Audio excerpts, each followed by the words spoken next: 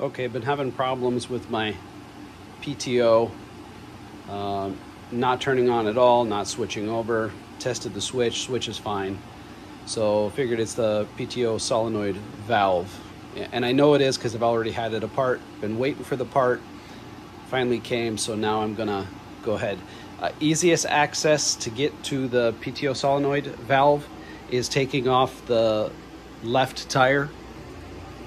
So if you come down here, you're gonna see the valve is right here.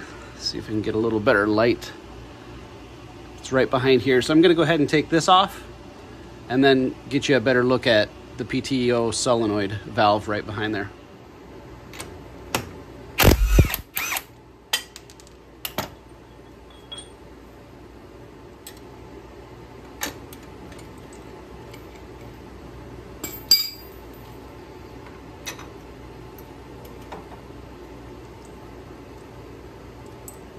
Okay, this gives you a little better look. The PTO solenoid valve is right here. Get your electrical off the back, so we'll have to unhook that. And then you also got another valve right here, which you're gonna have to take off to get access in from the side.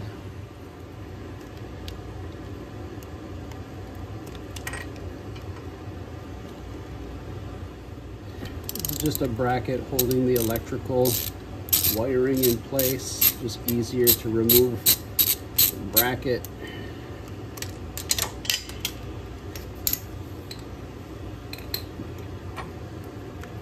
Gives you access to unplug that switch also.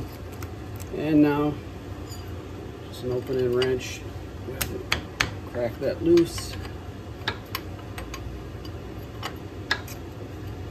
And this is a slow one, so I'm not gonna bore you with getting this all the way off. Right back. Okay, so that's loosened up. Go ahead and finish getting that out of there.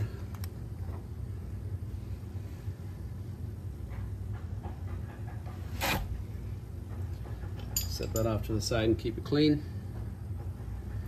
For this next part, we're gonna come around to the back. The two bolts that hold the PTO solenoid valve inside are hex. So what I did is I went and just bought a kit of hex bits. Look a little bit like this. Go into your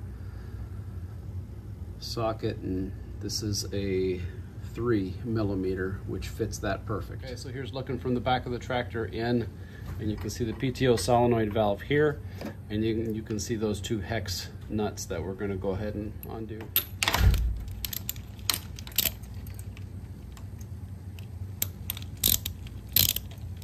They're not in there real tight.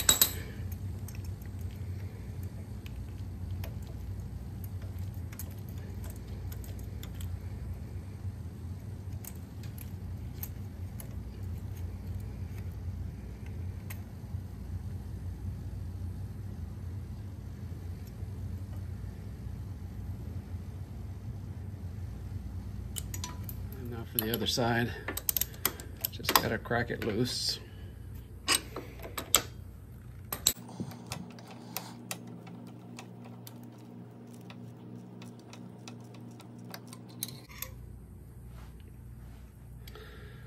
There you go. Let's see if we can focus. It's a pretty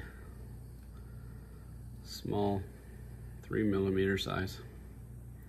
Okay, with both of those bolts off, just got to wiggle a little bit on the solenoid and go ahead and pop it out.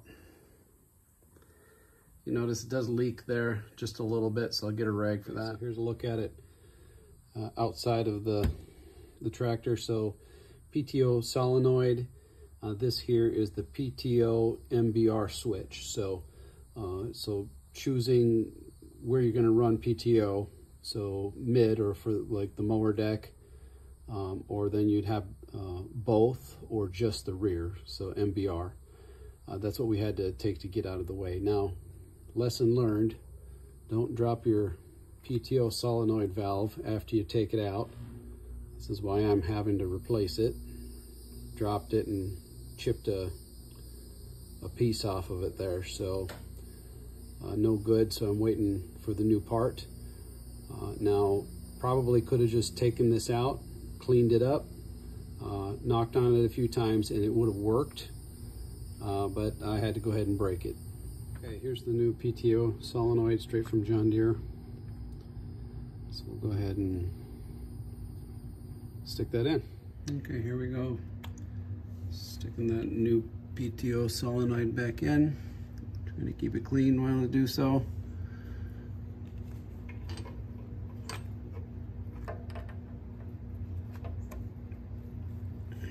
Wiggle there. Here we go. Might just mention with that PTO solenoid, went ahead and made sure that the, if you can see it there, where the electrical connection, the disconnect, faces up. Okay, so PTO solenoid right through there, right here. We're just gonna move this wire harness over, insert the hex bolt in there, and just lightly get it started. Make sure we don't miss thread there. And then just hand tight until we get both sides in.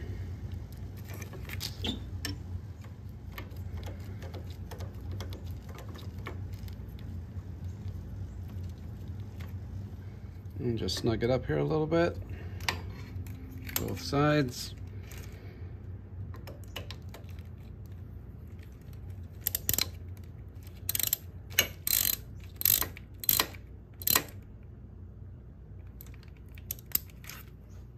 Back over on the wheel side, so we're gonna reinstall the MBR switch, solenoid switch.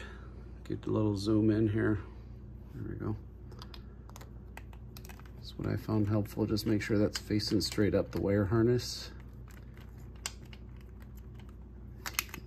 And then just get it hand tight all the way down. Then you can finish tighten it with that open end wrench.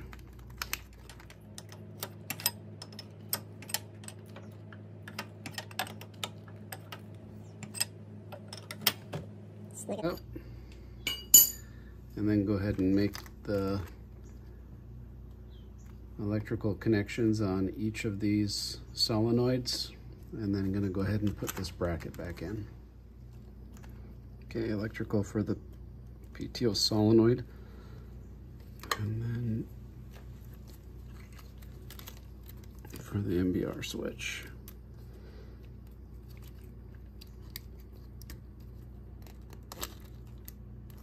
Tuck that back up in there, and then we're going to go ahead and reinstall the bolt for that bracket.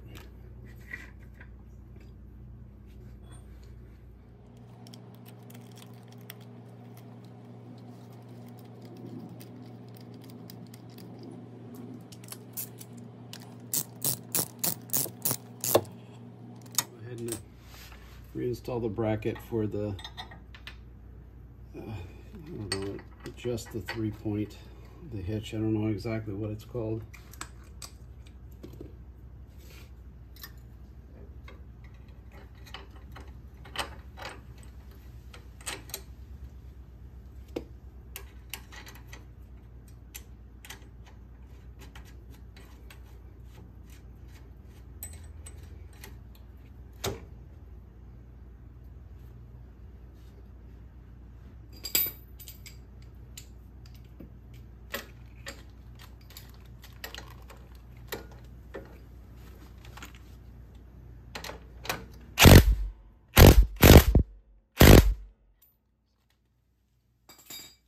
Wire harness on the back.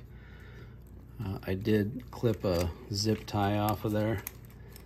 Guess it just keeps everything in one place, so putting a zip tie back on and just securing it.